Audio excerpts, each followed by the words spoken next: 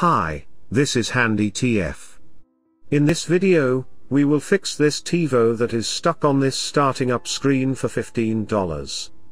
This TiVo box has lifetime all-in subscription that by itself costs over $500 and it cannot be transferred to another box. In our experience, the most likely culprit is a bad hard drive.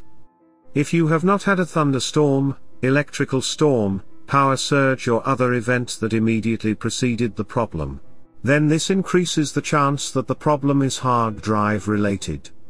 These drives are always buffering live TV and are therefore used much more heavily than standard computer hard drives. With certain TiVo models, you might consider a replacement power supply as well. If you get a new hard disk instead, not only it costs over $100, and have to connect it to a computer to pre-programmed it first, that is a lots of work. We bought a used one, the exact same model for $15, so its hard disk is already pre-programmed and ready to use. In addition, we can also use the power supply and fan if needed from the same box, all for $15.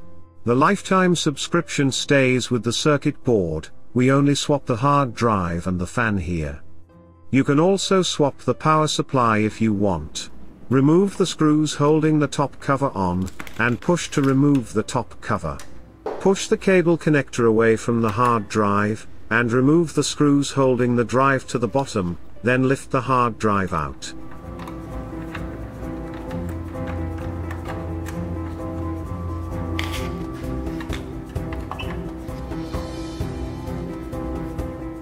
Repeat the same process and take out the hard drive from another box.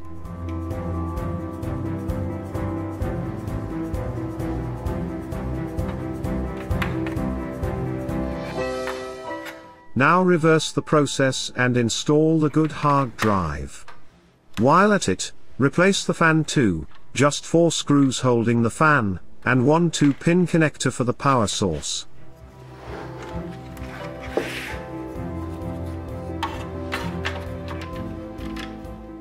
Hi, please hit the like and the subscribe buttons below, this will encourage me to make more free videos to help more people.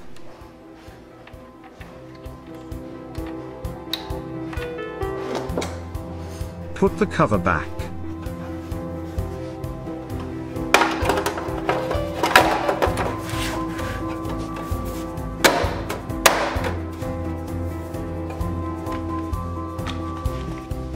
Hook it up to the TV, and it is now working and going through the setup.